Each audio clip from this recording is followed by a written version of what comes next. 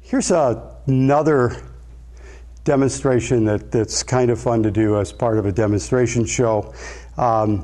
And it involves using calcium carbide. And I'm going to give you the setup for it first, and then I'll run through the story.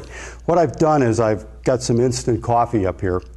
And right now I have in the spoon, maybe 8 or 9 pieces of calcium carbide, along with the instant coffee that's there. In a moment, I'm going to lift that out and dump it into my coffee pot and call it really instant hot coffee. And I've got this specialized coffee pot, which in fact involves a plastic container. I've poked a hole in the side of it and stuck an Amon flame in it. And of course, the Amon flame, when I click it, will set off a little fire inside.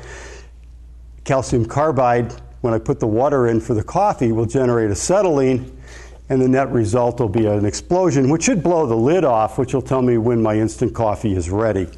And so that's the setup behind it. So I've got some calcium carbide in the spoon. I put that in ahead of time, stuck it in the instant coffee, and then I'll just dump it in, pour the water in, count to 1, and hope I can deal with the child-proof Amon flame, get it to fire, and it should go up pretty far. Well, it'll only go as far as that black ceiling thing, but it will blow the lid off. It'll make some interesting noise. You'll also notice on this particular coffee pot, I've taped the lid down a little bit, not to the plastic part on the bottom, that would be dumb, but just to keep this other part from not flying off. I have this small fear that this piece might fly up, which would be kind of neat if it does, and this little part will fly off, and or the other possibility is the flame will shoot out this direction. So we'll see what happens. It should be kind of fun to work with. I will use an explosion shield with this again, because there is a minuscule chance that the container itself might fly apart. Again, there's very little danger other than for you guys in the audience. It is going to be loud. I've already placed hearing protection in my ears so that I'm in pretty good shape, because I need both my hands to deal with this thing. But you can cup your ears when I get ready to set it off. You don't have to do it now. But I will warn you, hey, this might be loud. And when I give you that warning, cup your ears. There'll be about a 5-second delay. And then we'll see what happens. Okay. If I were going to do this in a demo show, here's, of course, how I would set it up. The other morning, I was sitting at breakfast and wanted a hot cup of coffee.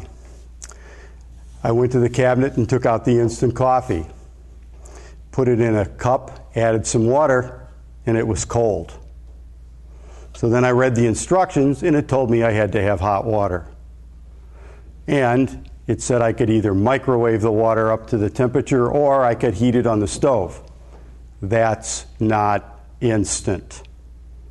Instant is you take it out, you put it in the container, you count to 1, and it's done. So again, I've been working on a new formula for instant coffee, adding some flavor-enhancing crystals that are going to make the reaction go a little bit better and also heat the coffee up at the same time. So I've got my latest version of instant coffee. This is trial number 987. I'm still not 100% sure it's perfect. So still working with an explosion shield, but I think maybe I'm getting close. So I'll take the lid off of this coffee pot. You'll notice that I've got an interesting handle set up on it. And I will dump into it my cup of coffee, water, and then I will add my instant coffee, put the lid on, count to 1, except I can't do the job. Ooh, now that's hot. And in fact, if you look at it, whoa, latte.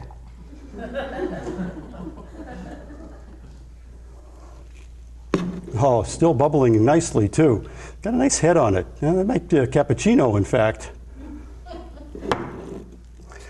And it's almost hot enough to melt the spoon, so it's ready to go.